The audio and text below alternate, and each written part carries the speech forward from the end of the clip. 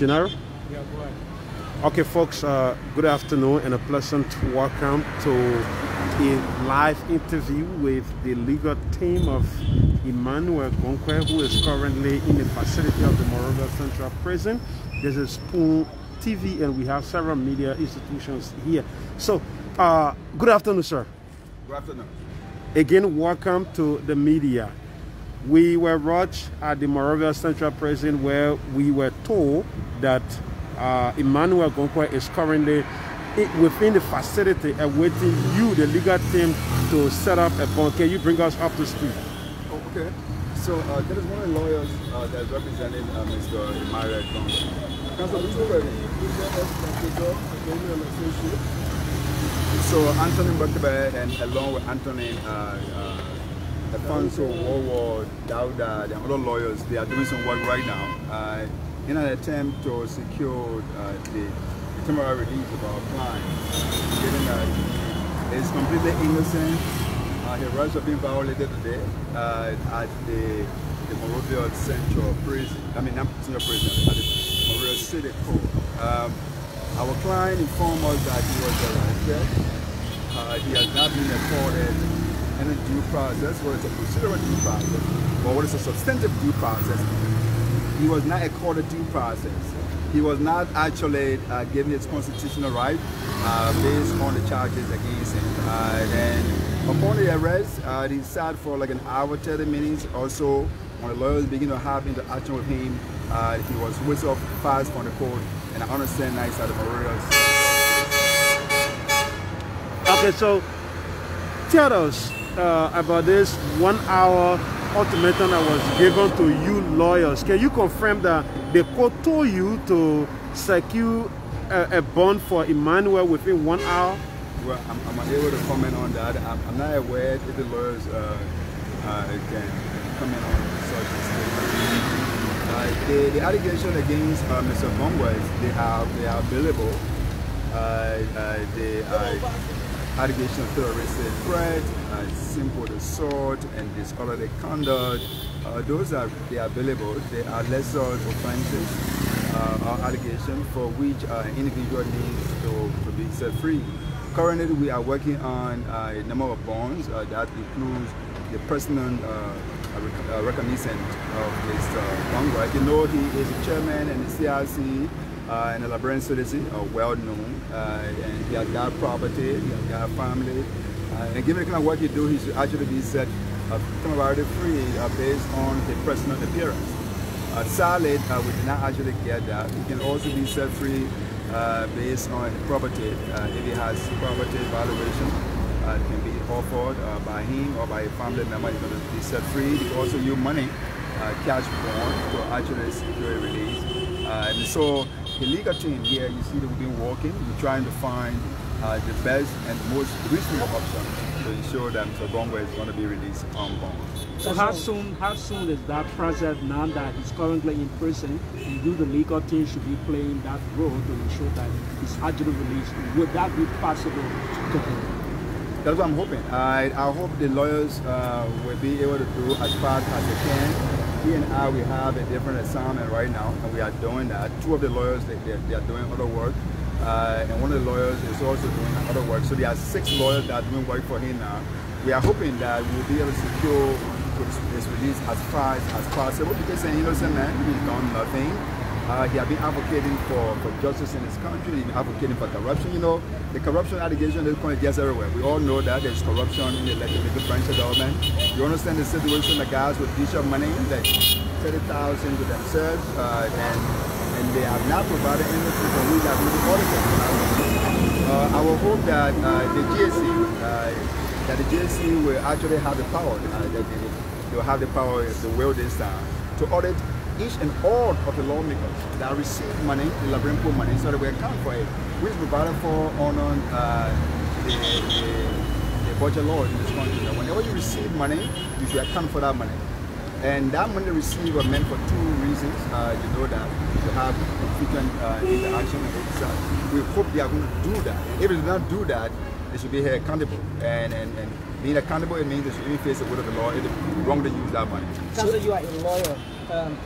The alleged action of Mr. Gonquoi, allegedly lacking the pillar of legislature.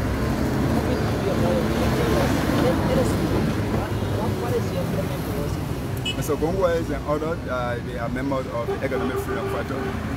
And their job is to ensure they complement the government effort, advocating against all the society, such as folks in the legislature taking money under themselves that they have done.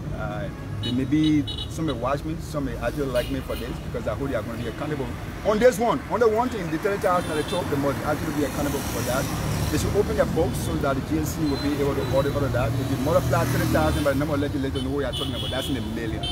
And so that is not a small money that anyone should get allowed to fly, So Gonquoi and others have been advocating against that. They think that those who actually use that money, they should be accountable for the money.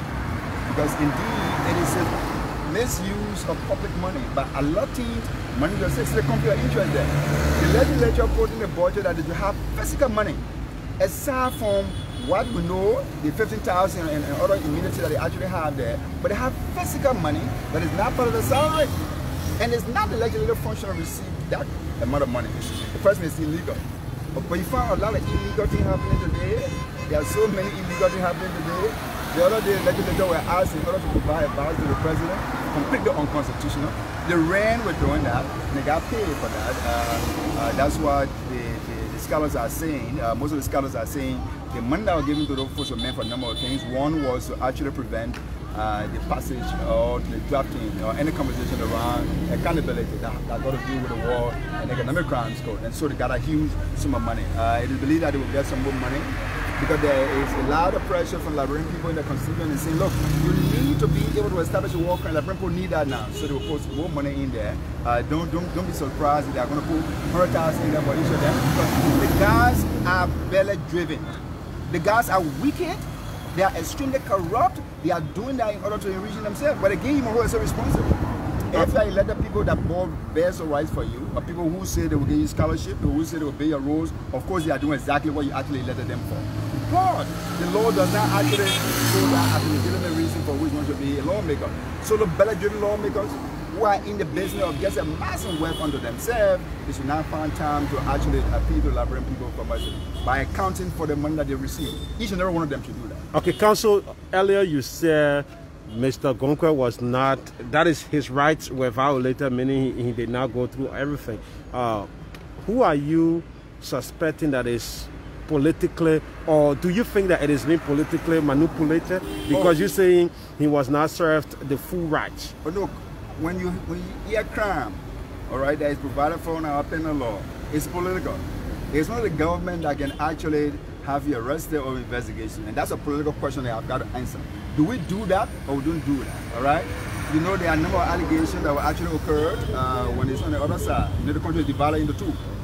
To understand Liberia is divided into two. Those who are in power, the country is our time. And those who are actually not in power, who are the struggling mass, two group of people. If you find people, there are allegations against them who are considered to be not our time, those folks are going to be taken for investigation. So it happens all the time. This is a political question, and it's political.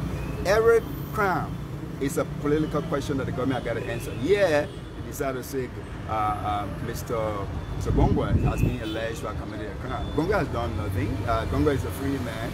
He has been agitating. We all know his track record. He has always been projecting and promoting equality and fairness in this country, supporting the full contours of our justice system. Equality before the law, equal distribution of our resources, folks who violate that should be penalized. And Gonquoi has been doing that, and you can all attest to that. So today, Gonquoi didn't need to go to jail. He could have been released on his personal regulation because he's not going to run. That man's a Liberian. So if you are not successful to get the prescribed bond to have Gonquoi free, how long you think he's going to spend there? Or what's the possibility of you getting what the court needs?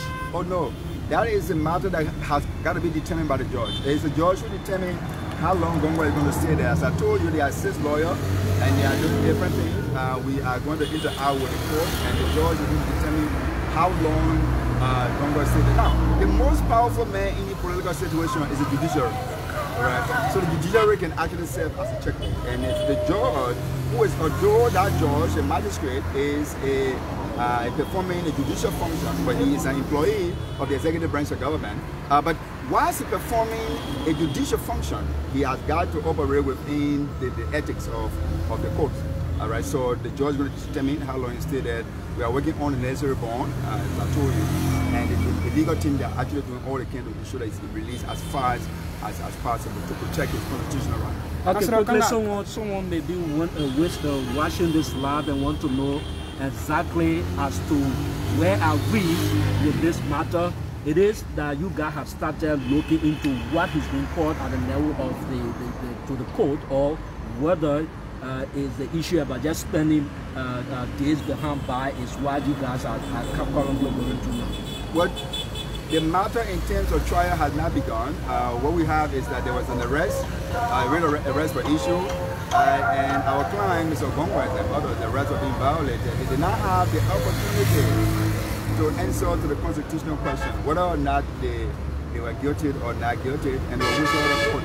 That is a blatant violation of their constitution. Anyone who is arrested should be told the allegation against him, and he should have the opportunity to say whether or not he did that.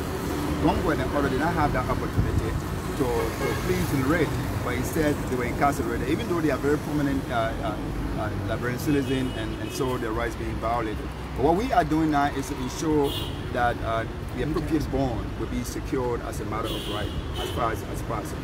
Councillor Kanga, we saw you going into serious confrontation with the SG. Why exactly were you confronted with them? Although I'm not in any confrontation with the SG, you saw that the SG were in court.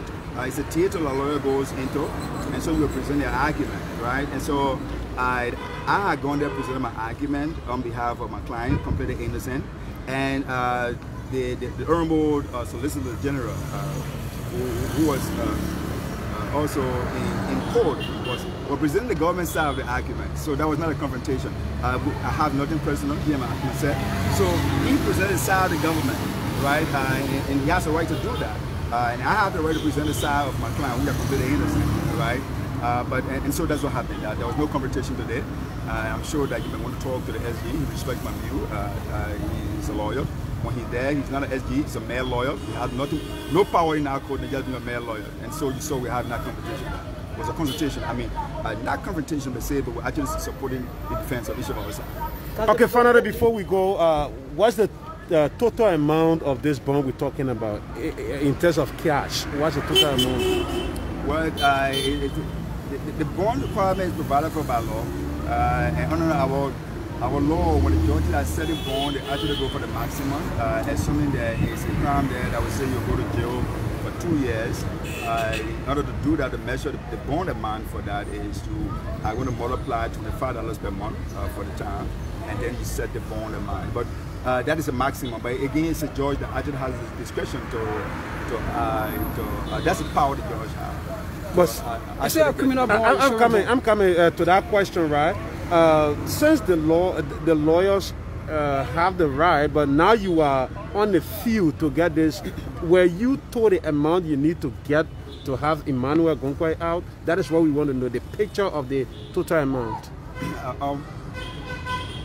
What I've told you is that the bond amount is provided for by law, and that amount can be challenged. That amount can be used as is. Of course, the Constitution provides that there should not be excessive bond required. So the court has that discretion. So now you don't know how much you need?